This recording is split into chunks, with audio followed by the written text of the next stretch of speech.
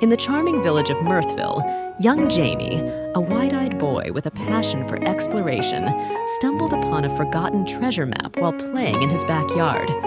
Excitement bubbling within, he embarked on a quest to uncover the hidden riches marked on the ancient parchment. Through dense forests and across bubbling brooks, Jamie encountered friendly creatures who joined his journey.